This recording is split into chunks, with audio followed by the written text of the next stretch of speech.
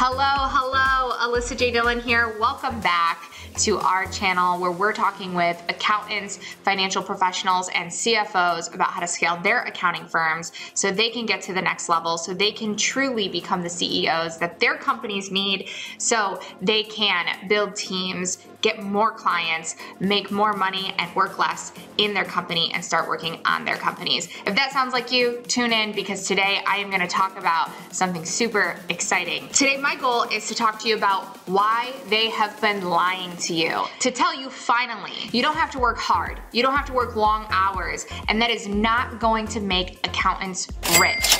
And I know this is what you were taught, this is what you felt.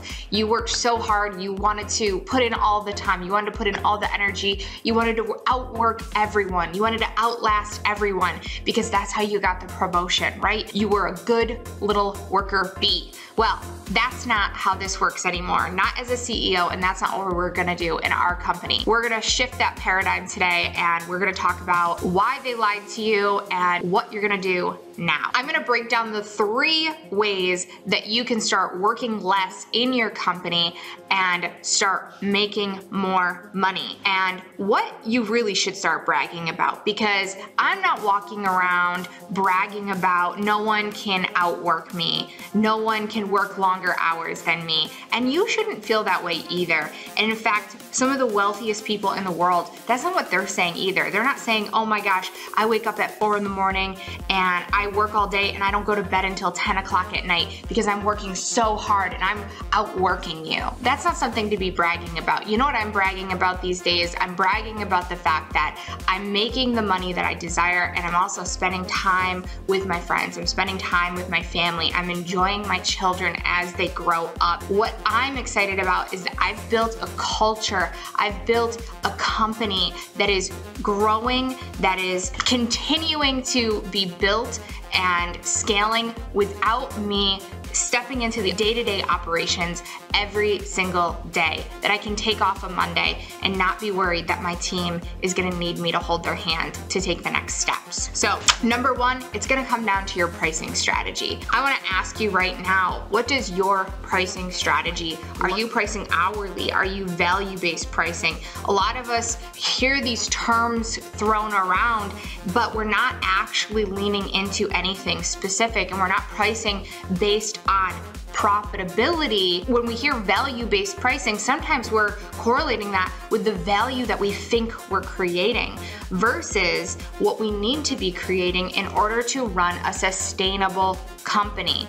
Now, I want you to think about a company that's running. They price their products based on revenue minus the expenses and then the profitability they need to earn. And that includes the CEO's wages, right? So you're the CEO. How much money do you want to make also? How much do you want to pull out of each revenue that's created from each client? When you go to price a client, I don't want you to think about what you used to make at your old job. It doesn't come down to the fact that maybe you used to make $35 an hour, so charging somebody $40 an hour or $50 an hour is a steal for them, or even saying, oh, I'm gonna charge you $100 an hour because I need to cover the QuickBooks expense or this or that. I want you to think of, what if you were just the CEO and you had a whole team who needed to also cover this? And maybe you don't have the team yet, but I want you to start thinking as if, right? If you want to build the company of the future, you need to start thinking about your future.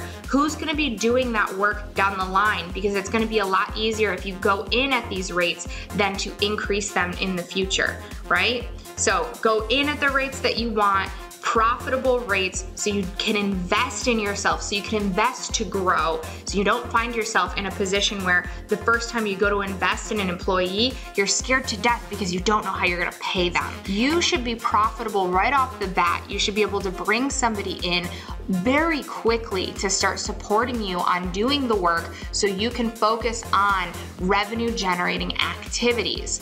So When you're pricing, I want you to price for profit. Price as if you already had that team and that company built out, and you're gonna find yourself in a much safer space.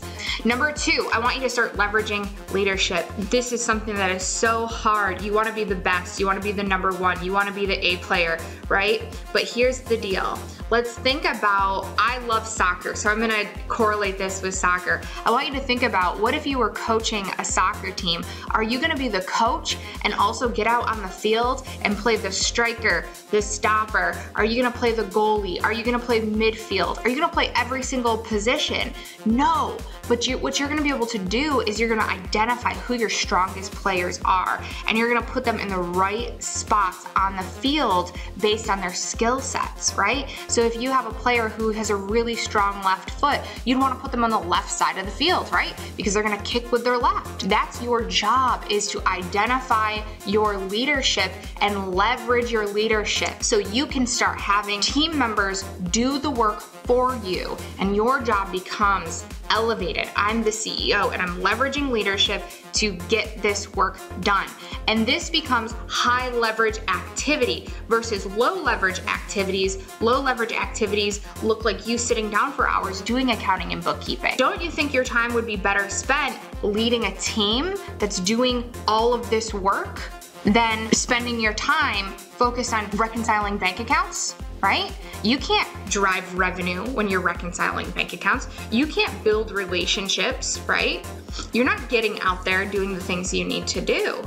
So focus on, right now, I want you to really ask yourself, take a moment and say, in my company right now, am I focused on low leverage activities or high leverage activities? Right? Maybe make a list for yourself. Am I doing low leverage activities or high leverage activities? What are high leverage activities for myself? And I'll tell you right now, some of the high leverage activities that I think you need to be doing right now in your company as an accounting firm owner. You need to be leading your team. You need to be developing relationships with new prospects. You need to be finding partnership relationships. You need to be networking within your niche or participating in the niche. You should be going to conferences. You should be trying to speak at different events, right? You should be getting on the podcast. You should be engaging in the Facebook groups. So many of these platforms are completely free.